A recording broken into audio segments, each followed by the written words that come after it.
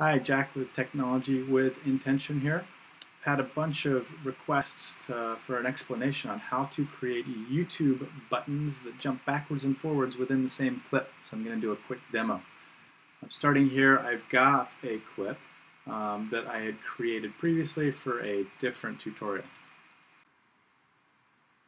So with my clip here, first step, I need to grab the URL. I'm going to be using it because the buttons that I create will be linking to the video itself. And I'll show you how that works in a few seconds. So go ahead and copy the URL from the address bar there. Step 2, when you're logged in as yourself and you see the video that you want to add buttons to, just above the video it says Edit Annotations. Go ahead and click that. You're going to see the annotation window pop up. You've got a video, you've got a timeline, and you've got an annotation field over here. So, to add an annotation that links or jumps, acts like a button, that's actually called a note. I'm going to add a note here. A couple things just happened. You'll see I have the note actually on the video.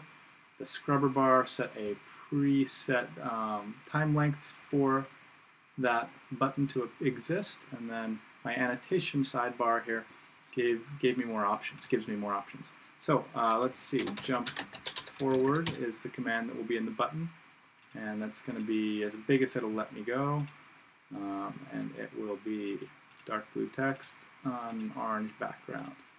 So I got my button going on here. It doesn't really do anything yet, but I'm going to just place it right here. In my scrubber bar, I'm going to say it should start at the beginning and go for 15 seconds. That's 2 steps, and the third step is this is going to be a link. Now, all the link options here happen to be within YouTube. You can't send people out of the website as far as I know. I'm linking to a video, and I've already got the URL saved on my clipboard. So I'm linking to myself, and I'm going to jump 30 seconds in to the film. Okay, so that's a real simple button. I'm going to save it. I'm going to publish it, and then I'm going to view it. Here's my video. You can see there's actually a live button right here. It says jump forward. When I click it, the page did not refresh, but I jumped forward 30 seconds. That's all there is to it. You can make as many buttons as you want. You can make as many changes as you want. Remember, just click Edit Annotations here.